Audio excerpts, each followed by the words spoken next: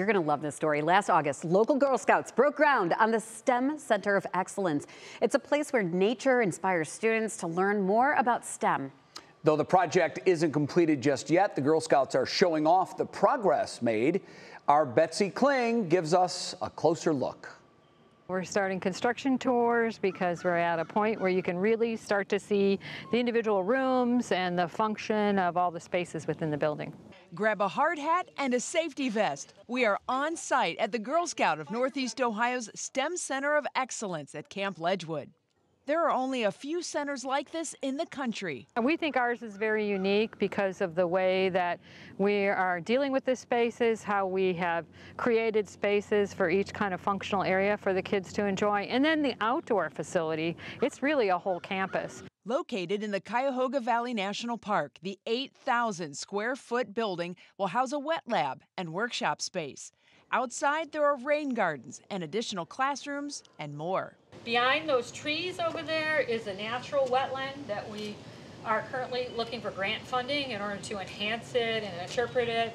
Making the world a better place through nature-inspired design is the center's theme. So we want them to get outside as well, see what nature does, and use that nature to inspire them for their own inventions. The Girl Scouts made STEM one of its 4 core pillars, along with life skills, outdoors, and entrepreneurship. Its new center helps fill the urgent need for more female voices in STEM careers. We really feel this is an opportunity to lift all boats in our community. The STEM jobs that are available now are fast-growing, high-paying, and we want to make sure that there's people in Northeast Ohio that can take advantage of those. It opens next spring to both girls and boys through schools in the area. It's estimated 100,000 students are within a half hour of the facility. First people to use it will be our girls at summer camp, and then we'll be inviting both boys and girls on field trips starting in fall of '25.